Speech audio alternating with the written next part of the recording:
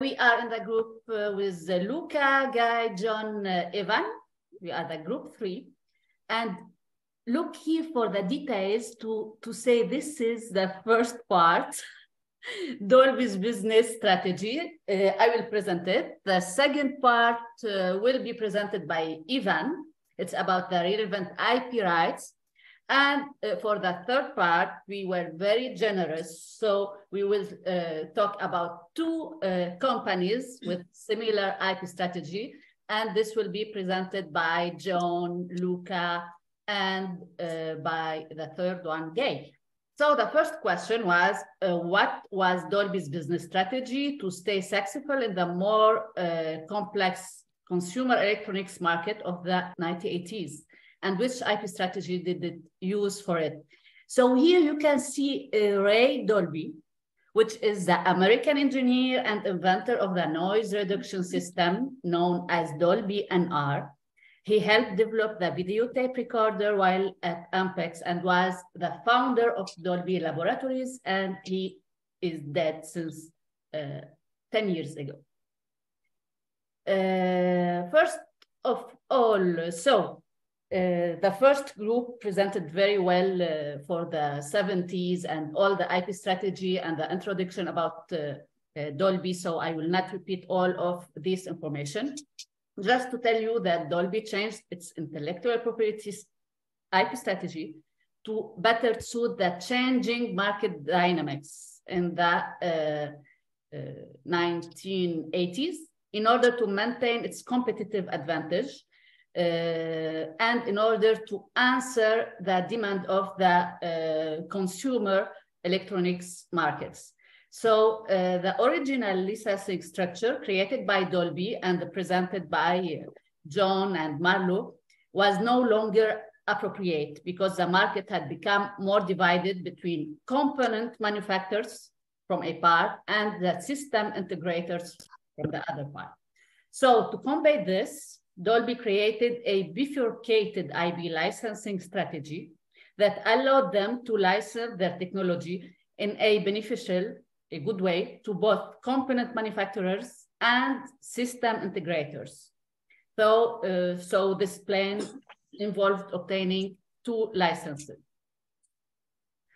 which are the implementation one. The implementation license, what is this? So Dolby gave the implementation licensees, like chip manufacturers, a specific set of rights to use in the creation of components that incorporated Dolby technology. Implementation licenses were not required to pay Dolby royalties, but were limited to selling Dolby-enabled components to Dolby system licenses. The other kind is the system license. So here, Dolby granted system licenses or the systems integrators who used those components in their products a different set of rights. So system licenses were permitted to sell the product for a royalty paid to Dolby after working with Dolby to test and improve the product. What was the benefits of this strategy? This made Dolby technology adoption simple for both implementation and system licenses, as the former had direct access to Dolby knowledge, and the latter did not need to deal with the technical difficulties of component design. This improved Dolby's ability to control the implementation's quality, and it allowed Dolby to ensure that all market participants, including system licenses, had an equal chance to compete, and it enhanced the efficiency of the commercial ecosystem. So to finish, Dolby was able to sustain its success and maintain its position as a leader in the industry by adjusting its IP strategy to the shifting demands of the consumer electronic markets. And now with Ivan to present that second part. Thank you, Faten. And so the next question was to identify relevant IP rights which support the identified IP strategy of Dolby in the past and today. And so on the next few slides, we will first have a quick look at the different types of IP rights, but also at some of the IP related strategies. before moving on to a few real-life examples of IP rights that we've been able to find, and not quite as elaborate as the very nice overview that Torsten presented, and also a bit more the focus on the present-day examples that we came across. And so we came up with these 6 pillars in total, 3 on this slide, 3 on the next one. And in this first pillar, we have a listing of the different IP rights, starting, of course, with the patents. And Dolby has a very extensive patent portfolio of over 3,000 patents and patent applications worldwide, covering a very wide range of technologies, including audio processing, video processing, and imaging. Then there's also design registrations and trade dress. I believe trade dress was already touched upon. So that's a bit the impression you get, for example, in the Dolby Cinema environment, a bit comparable to the Apple Store. So what is the general user experience when you walk into the cinema. Next, Dolby also has an extensive trademark portfolio, which covers, for example, its branded sound tech in TVs, Blu-ray players, mobile phones, and so forth. And then finally, Dolby also relies on copyrights and trade secrets, as will become clear a bit further on in this presentation. Now, turning to the adopted strategy, the second pillar shows Dolby's licensing technology and know-how to a wide range of partners and licensees, including consumer electronic manufacturers, content creators, and service providers. For example, Dolby Atmos is licensed to movie theaters, home theater equipment manufacturers, and streaming services. Then on the third pillar, we see that Dolby's IP is integrated and coordinated to support its diverse range of businesses. For example, Dolby's patents cover a range of technologies that are used in its consumer electronics products, as well as in the professional cinema and broadcast industry. And then we move to the next slide. So it's also safe to say Dolby develops creative IP strategies to support its atypical constellation of business models. For example, Dolby has developed a licensing program for its Dolby Vision HDR technology, which allows content creators and service providers to use technology to create and distribute high-quality HDR content. Dolby is focused on capturing value from its existing innovations. For example, they've developed a licensing program for its Dolby Atmos technology, which allows content creators and service providers to use the technology to create and distribute immersive audio content. And then finally, Dolby is flexible in aligning its IP strategy with the changing needs of its businesses. For example, it's adapted its IP strategy to support its expansion into new markets, such as mobile telephony and entertainment. Then we come to some examples, and of course, we already saw the great examples from Group 1. Just a few on the top, you see, for example, this system which takes into account the shape of a room, a patent relating to how noise can be reflected on surfaces like walls and the ceiling. And building some intelligence to bring into account basically the environment in which you are projecting the sound. Then on the bottom right, we see an example of a design registration. I think a very similar one was in the presentation from Torsten. Right? So they have 3D glasses. They have, of course, their trademark portfolio, which we already saw before. And then on the next slide, this is an excerpt from the 10K form that was submitted recently by Dolby Labs relating to fiscal year ended September 2022. So it's quite recent. Such form is annually filed in the US and typically contains much more details that you would see normally in an annual report. And here we read, we also seek to maintain select IP as trade secrets. So there is an indication they do use trade secrets, of course, and they talk on a bit further about the risks attached to adopting their trade secret strategy. And so there might be leakages, of course, if you adopt this strategy. But just to illustrate that Dolby is also using the strategy of IP trade secrets. I hope this gave a bit of an impression of the relevant IP rights used to support the IP strategy. And then we will move on to question number 3, which will be presented by John. Okay, good evening, everyone. Good evening from Osaka, Japan. I will be presenting which company use same technologies as Dolby, and as Faten suggested, we are very generous. We will introduce 2 companies. First is Qualcomm, and the second is IBM. Now, for Qualcomm, they have a very extensive patent portfolio. As of September 2021, they have about 140,000 patent and patent applications, which will be for, of course, wireless communication and semiconductors. By the way, I would like to introduce Qualcomm. Qualcomm is a semicon and telco equipment company. It is a supplier of wireless communication products and services, which will be used for processors, for mobile devices, and modem, which of course will be in turn used by smartphones, tablets, and laptops. Second, they have standard essential patents. Qualcomm owns a substantial number of SEPs, which are patents essential to industry standards such as 3G, 4G, and 5G. These SEPs enable Qualcomm to play a vital role in shaping the development and implementation of wireless communication standards globally. They are, of course, also into licensing and royalties. Qualcomm's IP strategy includes licensing its patented technologies for other companies in the industry.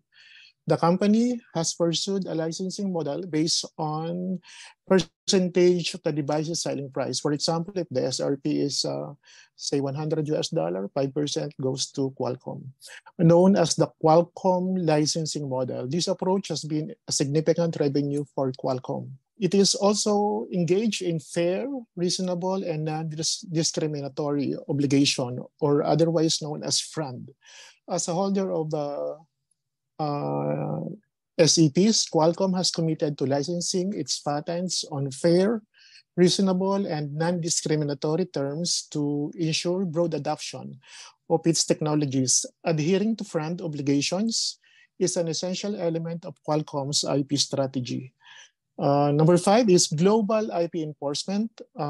Like Dolby, Qualcomm has been active in protecting its IP rights worldwide through legal means.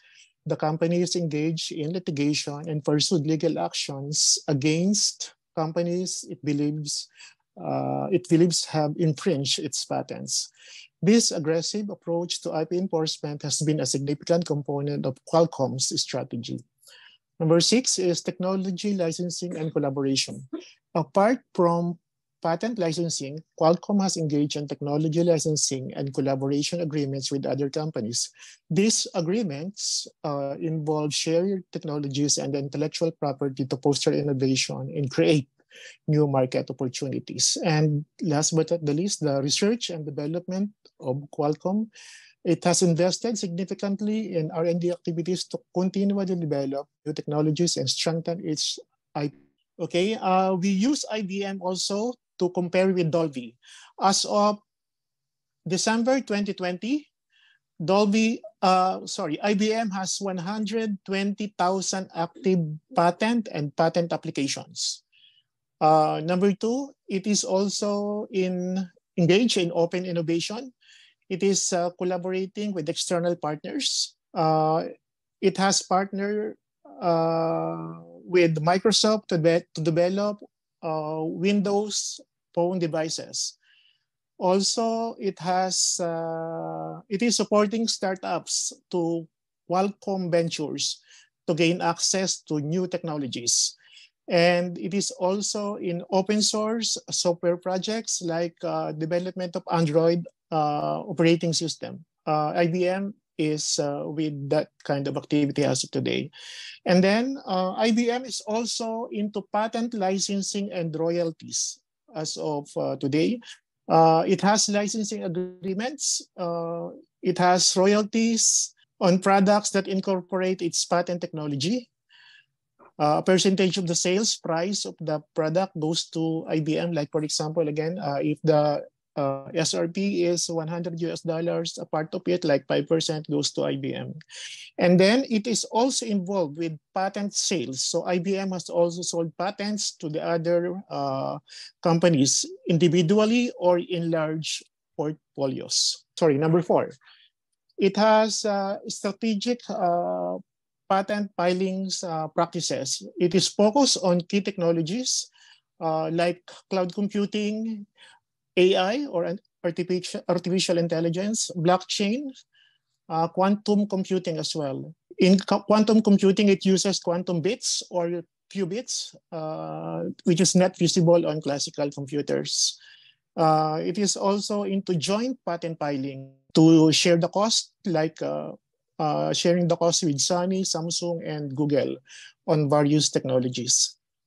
IBM is also in defensive patenting, filing patents that cover technologies that are relevant to its business, even if IBM has no plans to use these technologies in its own products. By doing so, IBM can deter competitors from suing them for patent infringement, as IBM can countersue with its own patents if necessary. And it is also engaged, IBM is also engaged in patent pledges for open source projects to promote innovation in emerging technologies. One of IBM patent pledge is called IBM Patent Pledge for Open Source. It is committed not to assert its patents against open source software projects except in cases of defensive litigation. So this means that developers and users of open source softwares can use IBM's patented technologies without fear of being sued for patent infringement, as long as they are not used in a way that infringes on IBM's other patents. So in 2019, IBM pledges related to development of AI technologies. And lastly, IBM is also engaged in IP licensing like Dolby. Example is IBM patent licensing program for cloud computing, AI, and blockchain. So example of technology transfer in addition to licensing. IBM is having a program called IBM Research Lab with University of Michigan. That's all for my part. Thank you very much. Yeah, thank you, John. So I'll put the comparison and contrast of the three companies in very simple and holistic terms. So basically, we look at the similarities. So all three of them license their IP to generate revenues and foster innovation. So for Dolby Labs, license audio and video technologies.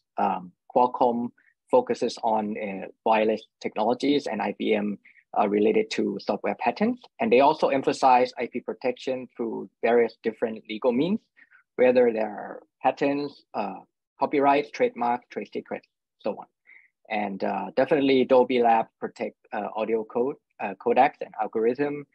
Qualcomm is related to the mobile processing and system on chip products using smartphones and mobile devices, and IBM secure software code and confidential processes. And they all collaborate with international standard bodies. So Dolby Labs, they definitely contribute to the IEC, which deals with standards related to electronics and electrical products, and as well as SMPTE, so for the audio and video standards. So Qualcomm engages with the 3GPP, so that's the telecom and wireless communication standards. whereas IBM participates with the W3C for web-related technology standards. And they also focus on capturing value from existing innovations. So for Dolby Labs, they're continuing to develop new audio-visual technologies. Qualcomm try to monetize this wireless technology patent through licensing, and IBM offers software-related patent licensing and so on. And they also very adaptive with their IP strategies to the changing needs. So Dolby really tried to expand the IP portfolio to imaging, video, and voice communication. Qualcomm tried to extend IP strategy to include semiconductor, AI, and IoT. And as well as IBM tried to adjust its IP strategy with focus on software and cloud services.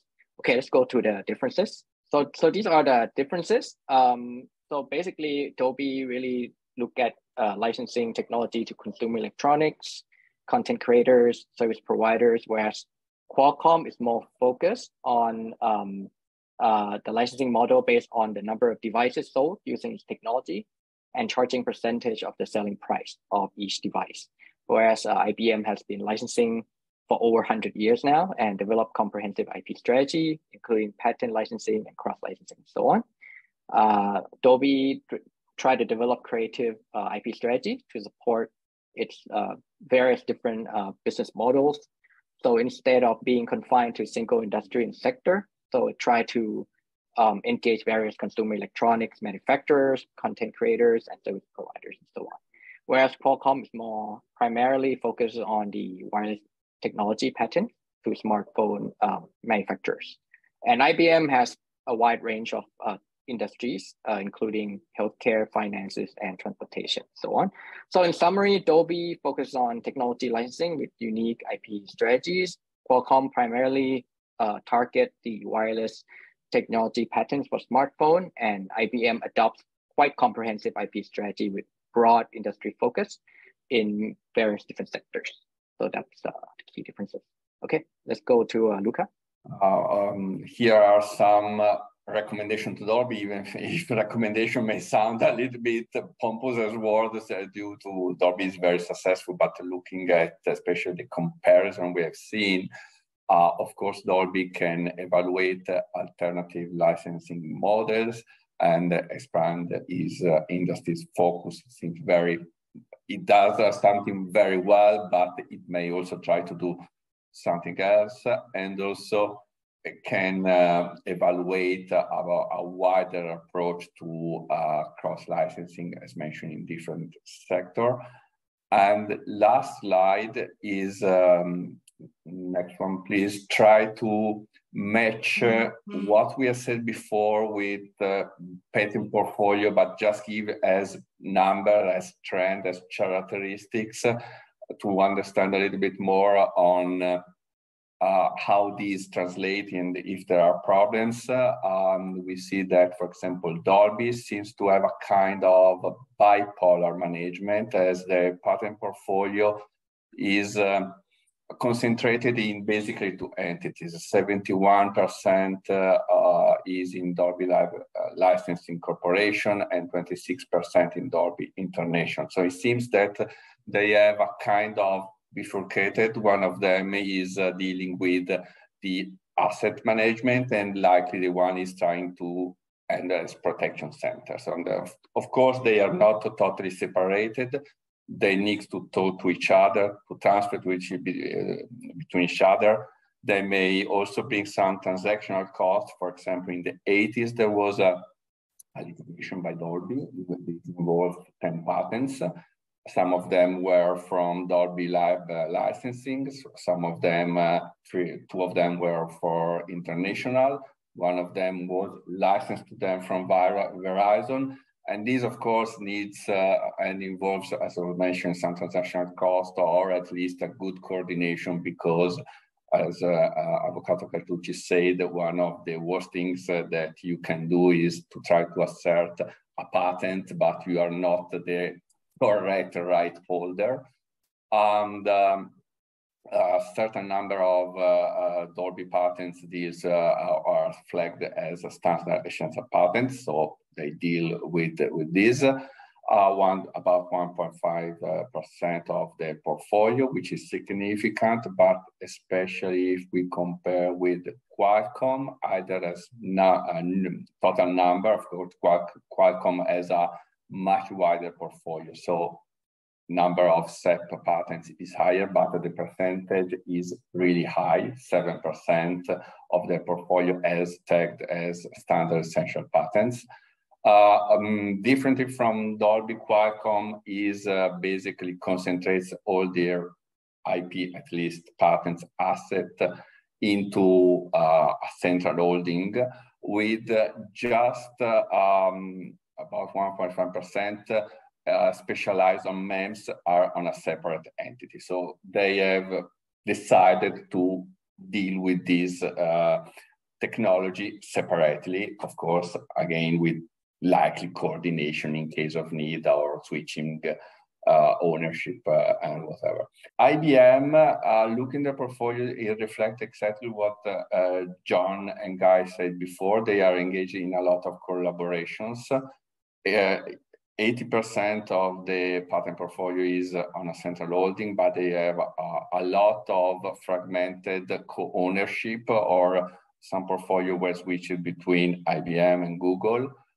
Quite interesting for the second holding of the patents is Global Foundries with 4.5%, and quite interestingly, and it's a risk with having all this collaboration. Like in April of this year, there has been starting a litigation from trade secret misappropriation, Global Foundries versus IBM for an alleged trade secret transfer to Rapidus.